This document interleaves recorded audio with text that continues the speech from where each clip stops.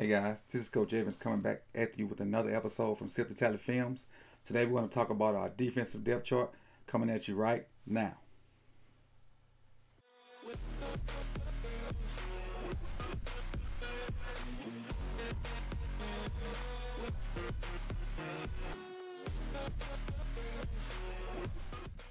Welcome back. This is Coach Evans with Sip the Tally Films. And before we get into the meat and potatoes of this video, which is my projected defensive depth chart, make sure you hit that like button. And if you haven't subscribed, go ahead and click that also. And make sure you tell a friend to subscribe to Sip the Tally Films so they can know what we got going on with the Baltimore Ravens. Well, let's get right into it. Well, this is my defensive depth chart. A couple of days ago, we did the offensive depth chart. And I had 26 or so guys on there. On the defensive depth chart, I have 23, I think. So that puts us at like 48, 49 for mine. And you keep in mind, you got a kicker, punter, snapper. So based off my two depth charts, that put us right at 52 people. You know, somebody's going to get in there, somewhere. But let's dig right into it, and let's start with the defensive tackle. I'm going to start off by saying what these initials stand for those that don't know. DT is defensive tackle. That's probably one of our 4 eyes or 4 techniques. A nose tackle, that's the 0 or shade. A defensive end, that's going to be the other 4 eye, however we play that position. Rush end, that's going to be our outside guy. That's going to be one of our edge guys. And keep in mind, we play 2 edge guys. Middle linebacker, that's your guy sitting in the middle, kind of like your quarterback of the defense. WLB is weak side linebacker. That's the linebacker opposite of the Mike. He's more of your speedy guy. He probably can cover better than the Mike linebacker. Mike linebacker is kind of like a run stuffer type guy. Sam linebacker, for us, that's another edge guy. That's a guy that he can rush the passer and also drop into the flats. He has to be versatile enough to do those things. CB, which is cornerback, I got CB1, cornerback 1, CB2, cornerback 2. SS is strong safety. That's more of your box player. He can come down with your run fits and run the alley, make a bunch of tackles. And free safety is a guy with range. He can cover, try to cover the middle of the field when cover 3 and 1. And, also he's a little bit better coverage guy than the strong safety most of the time. But with that being said, we got the acronyms out. This is the perfect time to give this video a thumbs up. And while you're down there, make sure you go ahead and click that subscribe button. Thanks. So let's get into my first defensive starter. We're going to start with defensive tackle. The guy that I think is going to start there is Michael Pierce.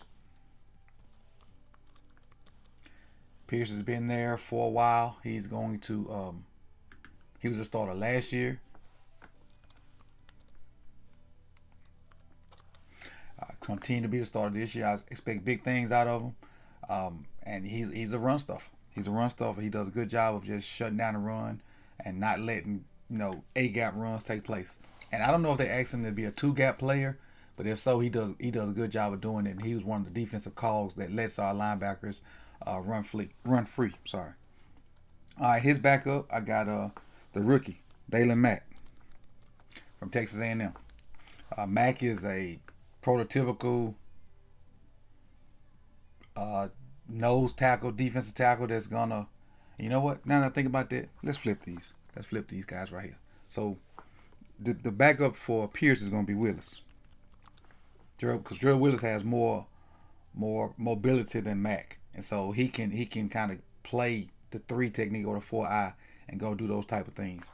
Mack is more of a 0 technique or a nose, so we're going to make him the backup to the nose. But the starter for the nose is Brandon Williams.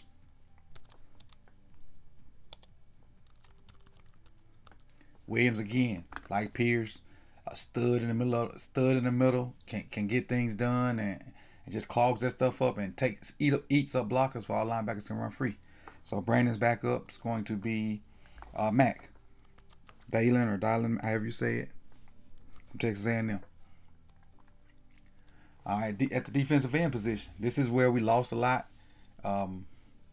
We got guys that got to step up and kind of fill Suggs' role and other guys' roles that left and departed. So right now I got as my projected starter Willie Henry. And we know we're going to ask for a lot out of a guy that didn't play much last year, but the potential is there. And I think he's going to beat out a starter from last year. Well, this guy started at the beginning of the season last year. Wormley. I think Wormley's going to take a step back because Henry's going to emerge. And so now we got Chris Wormley backing up Henry, and those guys can kind of play interchangeable. If one goes out, we shouldn't lose much because of what Wormley did for us last year. All right, let's go to Rush. This is going to be one of our edge guys that get after the quarterback. And, you know, most people are probably going to pencil in Tim Williams right here. I'm not. I'm going to go ahead and start with the sack daddy. Our rookie, Jalen Ferguson. The more and more I watch film on Ferguson, the more and more I see what he did. And my only concern is, can his skill set translate to the league? Because he did against weaker competition. But I'm starting to think it will, because his technique was pretty solid. His technique and the things he did were pretty solid. He's gonna get stronger with, you know, in NFL. He's probably gonna get faster in NFL too. Be a little more twitchy guy. But I really think because he's technique sound, he's gonna win that spot and be a great edge rusher for a long time for Baltimore Ravens. He's gonna fill in for Suggs for the next 10 years. I think so. At least I hope so. All right, and backing him up, obviously Tim Williams. Put a T there so we won't get him confused. Tim just got to come in and compete, man. Got to stay healthy. Got to stay healthy. Now, you know, I got him as the number 2 rush guy, but he can easily be 1. He just got to stay healthy and got to bring out his skill set every day. Got to bring it, because, you know, in the NFL, they love the younger guy. They love the younger guy. But right now, I got Ferguson starting, Tim Williams as his backup. Mike linebacker. I think Peanut's going to slide from the weak linebacker position to be the Mike. I really like the way Peanut came on at the end of the year. I hope he can continue to ascend, because his second half of the season last year was awesome. Making tackles, covering guys, causing turnovers. He was great. Peanut was great last year. And his backup is going to be a guy that's on the roster already, but I haven't really seen much out of him. I think he's going to make it because we didn't get a lot of inside linebacker help unless we, you know, pick up a veteran guy. But that'd be Chris Bound. And the only reason I got him there because he was there last year and he knows the system. So I think he can beat out those some of those undrafted free agents we picked up. Because I think we picked up like 4 linebackers, you know, to try to find some depth at linebacker right there. All right, weak side linebacker. This guy was Peanut's backup last year. He came in and did a great job while I want to say while Peanut was hurt, I think. And this is Kenny Young. We all know Kenny Young can run. We all know Kenny Young can cover. But can he last the entire 16 games? That's the key. Can he keep up the entire 16 games? I think he fell off toward the end of the year. But I think part of that falling off was Peanut coming back and being healthy. Because obviously we had Mosley in the middle. And Peanut came in and did a great job. And Young did a great job at the beginning of the year when Peanut was hurt. But when Peanut came back and he just emerged, he went on another level. Had Peanut played like that all year, he probably been a Pro Bowl linebacker. All right, but backing up Kenny Young. It's gonna be one of our UDFAs. I got Akaya. Let me see how you say. He's from Texas A&M also. I think he'll make the team as that backup. Pronunciation, I probably jacked it up. You know, I'm human, but that's the guy I think is gonna win out of those. If you look at all those linebackers we got for UDFAs, I think he's the best one. And I say that based off looking at the highlight films from him. I looked at the highlights of 4 of the guys. He has the best tape to me. And so that's why I think he's going to make the roster and beat those other 3 guys out. Moving over to our Sam linebacker, which is going to be another rush guy for us. And there, I think our Sam linebackers are set because these 2 guys were here last year. I'm looking for a big year out of this guy, Matt Judon. 10+ sacks is mandatory. He needs to lead the way. He needs to teach Ferguson. He needs to just be a leader of those edge guys and be a leader of the overall defense. You know, he's one of the veterans in there. He got to get in there and produce. And it's a contract year for him, I think. So he's going to be motivated to get out there and get it. So, you know, 10+ sacks. If you can reach 17, 18, 19, 20, that'd be great. But, and if, I'm going to say this, if he gets to 10+ or even 15+ sacks, it won't just be Judon. It'll be Pierce and Williams helping him out. Because if those guys eat up blockers, them edge guys can eat out there. And backing him up is Bowser. Bowser was on the team last year, injured guy. Hope he can stay healthy. That way we can have a good rotation and keep fresh edge guys in there. Because if you look at it, let's look at our two edge positions, Rush and Sam. Ferguson, Tim Williams, Judon, and Bowser. If we can keep those guys healthy, they can stay fresh and they can get after the quarterback. If we can keep them healthy, keep them fresh, those four guys I have confidence in getting after the quarterback. Now let's slide on the cornerback, which I think we had the best secondary in the league overall. Cornerback 1 is Marlon Humphreys.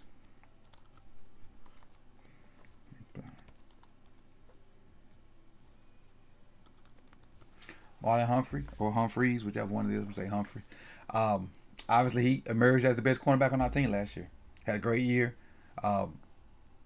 Alabama kid that just worked on his technique. He was already coached by Saban, and I mean position coached by Saban because Saban does secondary at Alabama, and he just emerged as once he caught up with the speed of the game, he was a lockdown guy.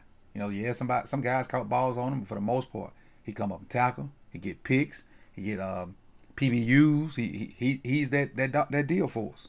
All right, bagging Humphreys up. It's one of our off-season investments, and if I had nickel on here, he would be the starting nickel. That's Tavon Young. I think Tavon's the highest paid nickel cornerback in the league, and he played like that. Tavon did a good job of manning the slot position. Keeping down some of those slot guys, the Amendola types, and keeping those guys in check. Letting the defensive ends and the defensive tackles get after the quarterback by covering 4, 5, 6 seconds. But anything over that, nobody can cover that long. All right, cornerback 2. All right, this is the only position I have 3 guys there because I couldn't really leave the third string guy off because of his potential. But I have Jimmy Smith as a starting cornerback. Jimmy Smith. Long-time Raven, one of the few guys left from the Super Bowl team. I think Jimmy was on the Super Bowl team. And so, injuries happen to Jimmy a lot, so hopefully he'll stay healthy. But if not, we got a guy that's never injured behind him, Brandon Carr. Brandon Carr did a good job, a solid corner, he started off as a number 2 corner last year and ended up starting a lot of games because Jimmy was hurt. And we had a great rotation between Humphreys, Jimmy Smith, and Carr once all 3 of them were healthy. And the third string guy behind Carr, I have Anthony Avery. I think Avery's going to improve from last year and get more PT. You can never have enough good corners. Never have enough good corners. That's evident by us drafting a corner to add to this. I didn't think we needed to do that, but we did. But I kind of have a trick for drafting that corner. Let's move on to strong safety. Tony Jefferson. Tony Jefferson is an animal when it comes to physicality. He's an extremely high intensity competitor. He loves to compete. He don't mind bringing wood to tight ends, to running backs out the backfield. Tony Jefferson brings that funk. He's your throwback, tough, strong safety that plays around the line of scrimmage and can get after it. Don't mind blitzing, taking on blocks, taking on fullbacks. Tony Jefferson gets after it. He's one of the toughest guys on this team. Backing up Tony Jefferson, I have Anthony Levine.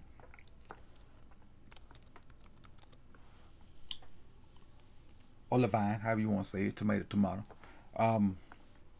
He's gonna be Jefferson's backup. Produced a little in a few snaps he got last year. He has a little bit more range than Jefferson, but Jefferson is way more tougher than him at the time. But I think he'll be a great backup, and if something happens to Jefferson, I don't think we will see a huge drop off. Free safety, our biggest investment in the offseason. Let me spell that. And for him being our biggest investment, he gets his whole name on the board. Earl Thomas.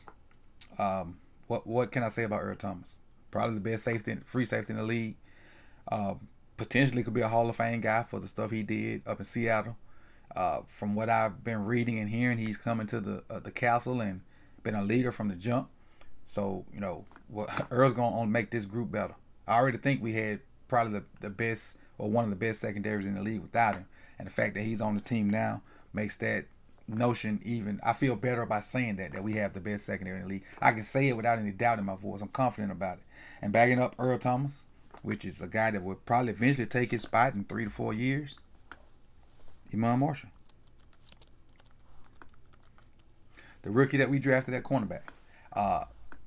Watching his tape, you'll see him get beat some, but when he's in phase, he does a good job of breaking the ball up and separating ball from receiver. So with that skill right there, moving him to free safety with cornerback speed is, to me, is a no-brainer. He can learn from Earl Thomas for 2 years, 3 years, and when Earl decides to hang his cleats up or decides to go anywhere else, you'll have a guy that has learned from the best and should be in his prime as far as his NFL smarts at that time. And, you know, hopefully Earl stays healthy and can teach and show Iman the right way. But I think we drafted Iman Marshall to be a safety and not a cornerback. Initially, I was confused by it, but just sitting back looking at it and then watching his tape, I think Iman's going to be a good safety. I'm not going to say a great safety. I mean, a good safety, a good contributor, a good contributor to our defense. And he'll help us out, you know, down the line.